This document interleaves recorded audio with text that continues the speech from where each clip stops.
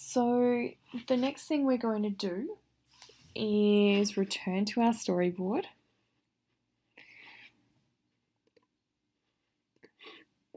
Do that through the browse page. I'll double click and open that up.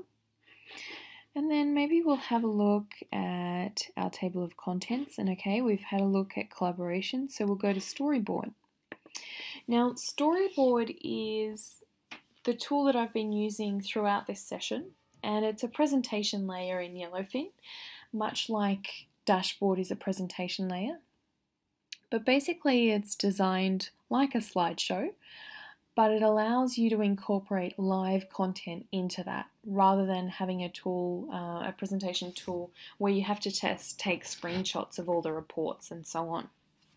So if I navigate through here, when you're presenting a storyboard, you can use several different methods. So I could use my keyboard arrows to navigate backwards and forwards. You'll just have to take my word for it that I'm pressing the keys there. You can use the slide arrows, so we can use these arrows on the side here to navigate backwards and forwards. We can also slide around, and this gives us a little snapshot into, okay, I'm actually going to navigate to a particular slide now. And finally, you can use the table of contents, which we just did. Now, when you're accessing a storyboard that's active, like this one is, you can do a lot of things with it. So you can share it with other users. So you can click this share button at the bottom, and you can send it via email or via someone's timeline to another user. You can export that to PDF if you want. You can add it as a favorite, which means it'll show up in your favorites list that we looked at earlier. And alternatively, you can filter it if any of the reports contain filters. And finally, you can add comments, which we've also already had a look at. So that's storyboard at its most basic form. We're going to learn how to build storyboards in one of the other sessions. Today we're just really learning on how to use pre-existing content. So now we're going to explore report actions. So much like storyboard, what can I do with an active report? So to start out with, we have things called bookmarks and snapshots. Now, when we went to a report with filters earlier, we were able to filter that report down and use breadcrumbs to change those filter values and things like that. But bookmarks and snapshots take it a step further.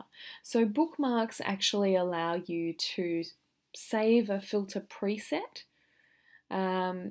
So you can say, oh look, I always want to see my female athletes between the ages of 0 and 24 in a particular year. And you can save that set, and the next time you review the report, you can just quickly open it up rather than having to select all the individual values again. When it comes to snapshots, snapshots are a little bit different in that they're actually saving the results in the report rather than saving a filter preset. So snapshots are a slightly more advanced option, and as a consumer you may not always have access to that option depending on the system. But basically it allows you to say, okay, take a picture of this report at this point in time and let me see it down the track. But once you do take that snapshot, you can't filter the snapshot, you can't drill on it or anything like that. It becomes what we call static. It is like a little picture, so you can't manipulate it in any way. And that's because when you come back and view that data again, so you view that report again, what it's actually doing is looking at the data from a month ago or whenever you took the snapshot, and it's not actually going off to your database and getting fresh data, so it has no way of filtering and stuff. But if that's too technical for you, don't worry. Basically, it's just taking a picture in one point in time and letting you revisit it later if you need to. Okay, so next we have email broadcasts, and this is a very commonly used feature. And what it does is allows you to schedule what we call a broadcast of a report.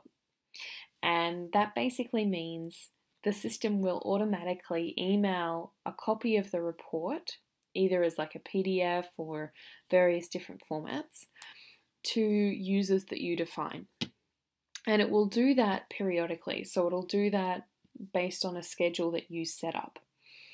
So you might have it once a month, once a week, once a day, depending on the type of data. And Yellowfin will just automatically do that for you. So it'll automatically send those out. Next, we have what we call delivery rules, and these are kind of an advanced broadcasting option. And what this does is you still set up the schedule and you still say who you want the report to go to. But what it will do is when it runs the schedule, so say it's once a month, on that day every month when it's supposed to email the report out, it will check the report and it will say, okay, does the report match the rule that my user has set up? If it does, it will send the report. If it doesn't, it won't send the report. And then it will just wait until the next month and repeat.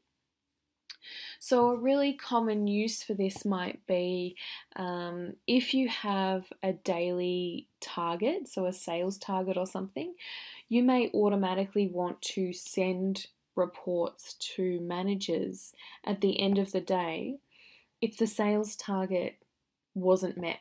So if your sales value is less than your target value.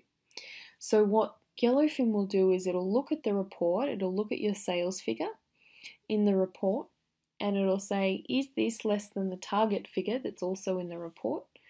If it is, send the email. So tell that manager that they didn't meet the target. If it's not, so if they have met the target, don't worry about sending it. They don't need to know they've done a great job. So that's what a delivery rule is. So it's basically just a way of saying only send on the schedule if this happens. And finally, we have sort of another variation on that, which is called a smart task. And instead of emailing based on a delivery rule, we create a task based on the delivery rule. So we still set up a schedule, we still set up a delivery rule, but instead of emailing the report, we set up a task. And a common use for this, and this might get a little technical, so don't worry, but a common use for this might be, okay, you want to automatically check the data and make sure it's updated correctly. So you might set up a schedule once a week for directly after the data is meant to be refreshed and say, check the data. If it's been refreshed, don't create a task. But if it hasn't, create a task for the administrator so they know something went wrong. So that's sort of the basics of it. And we'll have a look at how to create those now. So we'll just leave this storyboard once more. And we'll change this back to thumbnails because that's the way I like to view. And I might actually go to the dashboard. So we might go to our drill report and have a look at this one here. Okay, so what I can do, actually we might even have a look at one of our charts so it's a little bit more visual. So we're going to go to this report here, and you'll see on the left I have this little item here. So let's just reset our filters, and I have this little item here which is a bookmark, and if I hover over that, it's telling me, okay, I want to filter it to female youth in 2015 and 16. So if I click on that, you can see those values have been applied to my filters. And if I close that, you can see it in the breadcrumbs here. So maybe I want to change that. Maybe I want it to be my male athletes. So say I've set up all my filters and I'm really happy with those. What I can do is create a bookmark. and say I want to see male youth 0 to 24.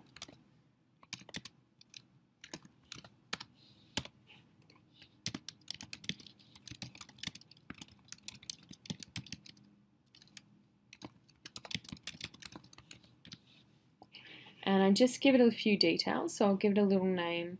Might even remove that.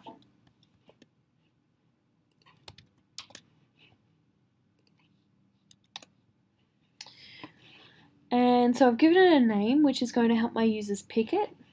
And then I've given it a description. So anytime this report is accessed, let's just reset the filters.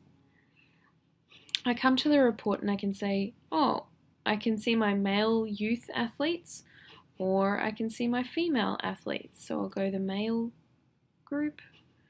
I could change that to female, and it's just going to apply those bookmarks for me. Now, if I wanted to, I could create a snapshot, and I'd just give it a name and description again. Oh, so we're actually seeing female youth on the 4th of the 4th.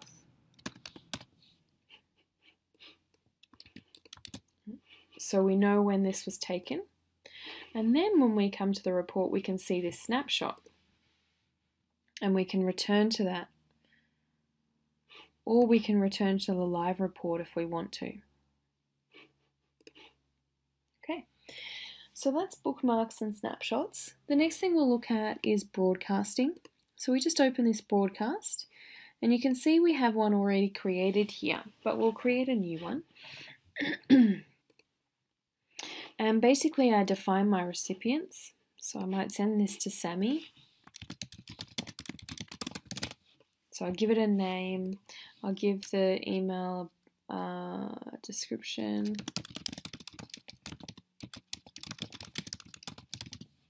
I'll say how I want it to be sent. So perhaps I want it as PDF. I can use one of my bookmarks. And I can say, do I want it to be a continuous schedule, or do I want it to be based on a delivery rule? So we'll go with delivery rule. And we can say, all right, look, only show us the data if the invoice is less than 10,000. Okay, so we submit that. And we'll set it to be a monthly send. We'll send it to be the last day of the month. If the month doesn't have 31 days, it will automatically do the 30 or the 29 or 28, depending on which month. And we'll submit that. Alright, so we've now got 2 broadcasts sitting there, and they will run automatically. And alternatively, we can set up a smart task. And this is done exactly the same way. Alright. So we'll just leave our report now, and we'll return once again to our storyboard, and we'll navigate to the end. Alright, so in review, we've completed our consumer level training. So what you should be able to do now is you should be familiar with Yellowfin and what it does. You will have learnt how to navigate the system and access content. You'll be able to interact with content, collaborate with other users. You'll know how to basically use storyboard. That doesn't include creation, that comes later. And you'll know what to do with a finished report. So the next step in your Yellowfin training is the basic content writer session. So complete that one next. And what it will do is walk you through the initial steps of creating various content in the system. You'll start creating reports and charts, as well as very basic dashboards and storyboards. So until then, enjoy Yellowfin.